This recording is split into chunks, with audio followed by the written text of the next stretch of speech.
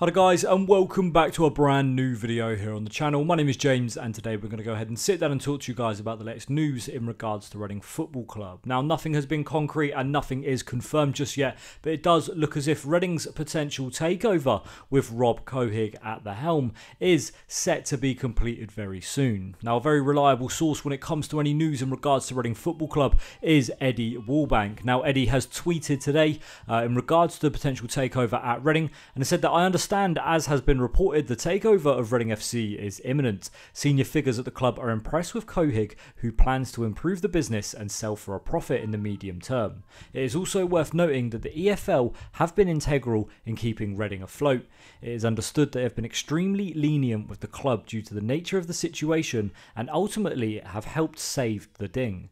Bending their own rules at times, credit where credit is due. Now, I've never said the EFL was the bad guy. I've always been sticking up for the EFL in this situation. No, obviously, in the past, obviously blaming the EFL for a lot of what has happened to Reading. But if it's true that they're there and they're out here bending rules and stuff to help Reading Football Club, a big fair play goes out to them.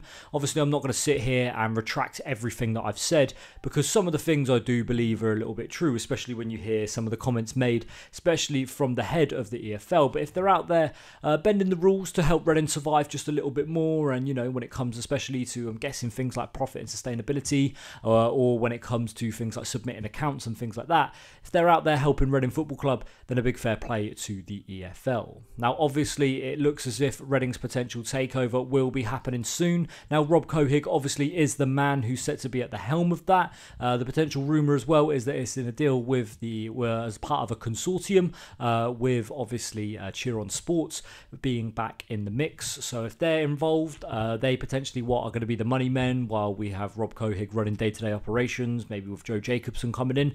That has also been a rumour that Joe Jacobson could come in as CEO, or at least of head of football operations, something along the lines of that. He was obviously a Wycombe Wanderers legend and would have worked closely with Rob Couhig. I've seen from some Wycombe fans that he's somebody that towards the end of his playing career was doing a degree in business finance. And was someone that was probably going to be looking to go into that side of the role when it comes to football. He was probably looking to get into that side of the business, should we say.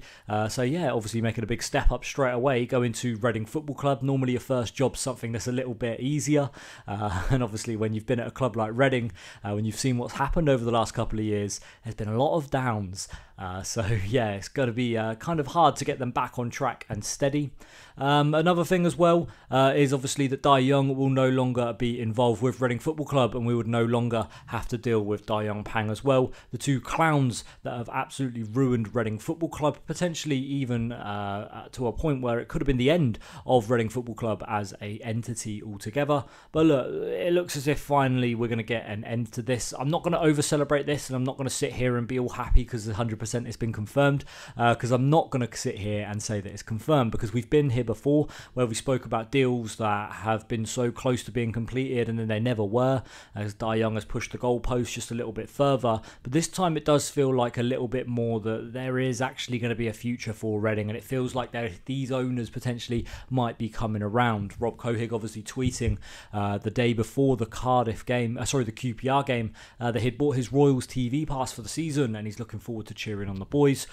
So yeah, look, I feel like a man like Rob Couhig isn't like a William Story and wouldn't just tweet this to garner attention. I feel like he's somebody that, unless it's basically over the line, I feel like that's why he would tweet things like that. Now, obviously, that's all the news that we've been brought so far. It's just Eddie reporting on, obviously, what has been said. The other piece of news as well is that 3 Reading games have been selected for TV. Basically, I've just got to kind of push the video just a little bit more just to make sure there's enough for a video to actually put out. But 2 home games and 1 away game have been selected for TV. Reading's game against Crawley and Bristol Rovers have both been selected for Sky Sports Plus TV coverage on 12:30 kickoffs. And the same with Lincoln away on the 21st of December. So I think that's quite poor when it comes to Sky Sports selection, is that they're going to create a 12:30 kickoff, especially around December, for Reading versus Lincoln. Really close to Christmas, 21st of December, and Reading Lincoln has been selected for TV coverage for a 12:30 kickoff. Not thinking about the fans there, were Sky Sports, but look, as someone that will probably have to work when it comes to that Saturday, I'm not going to complain. I feel like I'll watch the games anyway with Royals TV. But yeah, with Sky Sports Plus, obviously as a Sky TV paying customer, which I don't know why I do that, yeah, I'm sure I will continue to still watch no matter what. But that's going to be it for this video today, guys. Listen, the takeover does seem like it's very close to being completed. And yeah, we're finally there at the end of the line.